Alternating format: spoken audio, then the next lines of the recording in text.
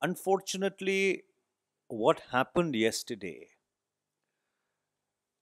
has completely and absolutely vitiated the process of appointing the next Chief Vigilance Commissioner and a Vigilance Commissioner. Now, two separate meetings of the search committee were held on the 18th of November 2019 in the Cabinet Secretariat under the chairmanship of the Cabinet Secretary to consider applications received for the post of CVC and one post of Vigilance Commissioner in the Central Vigilance Commission, respectively. In the meeting to consider the applications received for the post of CVC, the committee considered the applications received for the post and also discussed the profiles of other serving/retired officers who could be considered for the assignment after detailed deliberations and keeping in view the qualifications, suitability, and requirement of the post.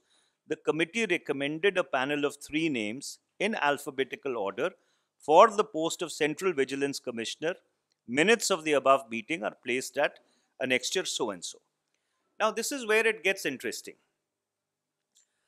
The search committee consisted of Mr. Rajiv Gaba, the Cabinet Secretary, Shri C. Chandramouli, Secretary Personnel, and Shri Rajiv Kumar, Finance Secretary. So this was the search committee.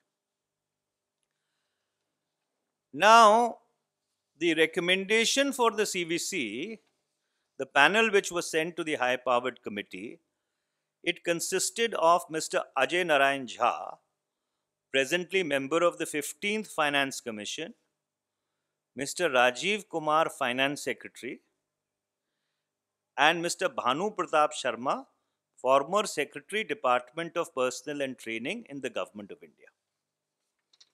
Did you notice something amiss? The Finance Secretary was a member of the search committee.